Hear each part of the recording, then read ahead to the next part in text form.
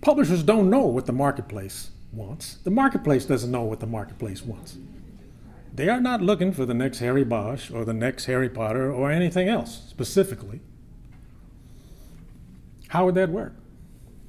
They're reading all these books and they're discarding everything that's not Bosch. They know that their best chance to make it in the marketplace is a fresh voice and great writing. You ask any publisher, and they will say in their own words, fresh voice, great writing. Take Michael Connelly, for example. He did not break out until his 7th or 8th book, but his publishers stuck with him because he was that good. That he would break out was inevitable. Fresh voice, great writing. I mean, you remember that book, Life of Pi? That's about a guy in a lifeboat sailing around with a tiger.